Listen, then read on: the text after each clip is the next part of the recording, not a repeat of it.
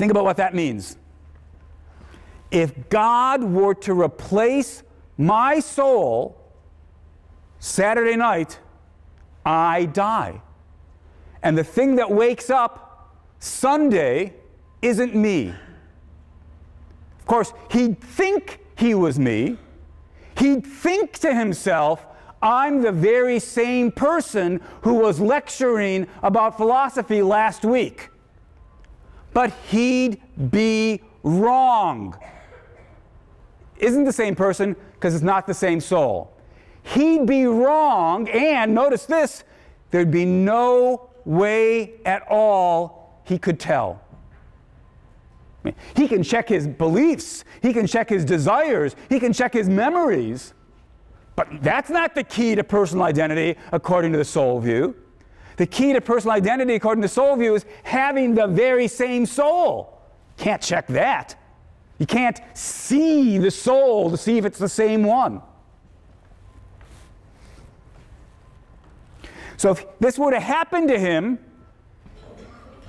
he wouldn't be Shelley Kagan, the person who'd been lecturing last week, but there'd be no way at all he could know that. And now, the question you would need to ask yourself is, how do you know this didn't happen to you last night? You woke up this morning thinking, I'm the very same person, Joe, Linda, Sally, whatever it is, the very same person who was in class yesterday. How do you know? How could you possibly know? If God replaced your soul with a new one, destroyed the old one, gave the new one all the old memories, beliefs, desires, goals, and so forth, that person who was in class last week, yesterday, died. The person who's here now hasn't been around 10 years, 20 years, what have you. You were born a few hours ago. And there'd be no way at all that you could possibly tell.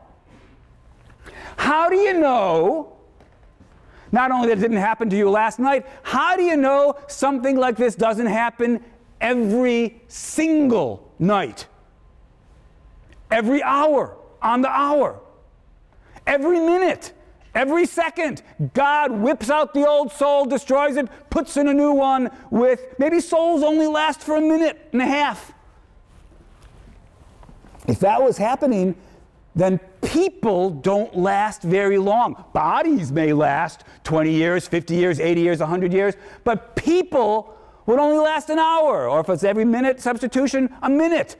And you'd never possibly be able to tell.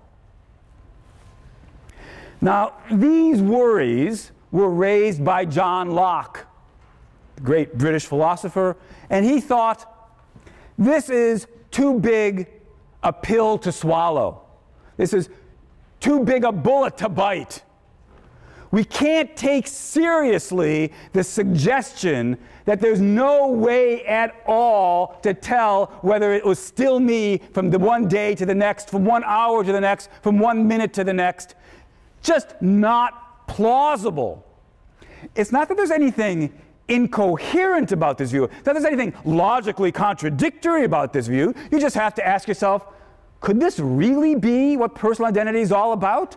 That there'd be no way at all to tell whether I've survived from 1 minute to the next, from 1 hour to the next?